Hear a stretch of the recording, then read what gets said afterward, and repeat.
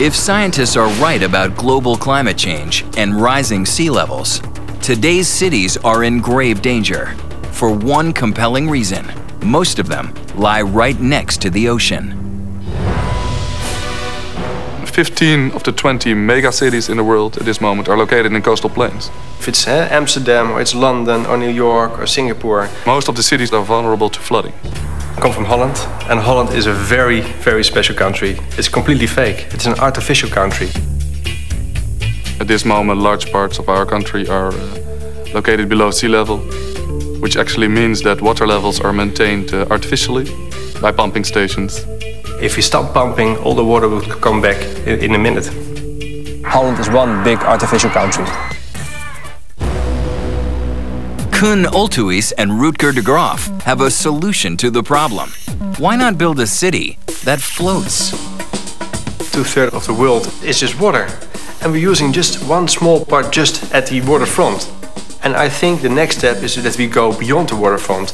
If you have to let your city grow, do it on the water. There's all this space. That's our ultimate goal, to design a floating city. The secret lies in the special floating foundation they've created. A buoyant foam slab encased in solid concrete. The concrete makes the slab sturdy enough to support a building, but the foam core allows it to ride high on the waves. So if it's steel or if it's foam or even concrete, it all can float. Once you build several of these floating concrete slabs, there's nothing to prevent joining them together into massive concrete foundations, as large as 250,000 square feet. On top of this basement, we can even build 3 or 4 stories above. When we open the doors of the dry dock, water will enter and this becomes a floating house. So all the things you do on land can you also do on floating foundations. And by using concrete, which is very, very strong, it gives a lifespan for more than 100 years. And that's exactly the same lifespan that you can use on land. Once you've built a critical number of floating buildings, you can build floating platforms to connect them all. And before you know it, you've got a floating neighborhood.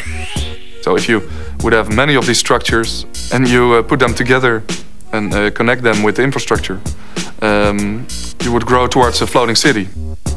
I think if you make a floating city, it will be a combination of all types of buildings. Floating roads, floating apartments, floating villas like this. But your floating house will come with one huge advantage. If you don't like your neighbors, just cast off and move to a new neighborhood. So a city is not static anymore, but dynamic. You can change the configuration and maybe move a complete city from one part of the world to another part of the world. If an entire city can float, there's nothing to stop it from traveling from continent to continent. So the way to start the development of traveling cities could be the development of traveling Olympic Games. A floating Olympic village that you could move from one city to the next city that organizes the floating Olympic Games. You can make a city in which you have floating buildings that can adapt to sea level changes. This is really going to happen. It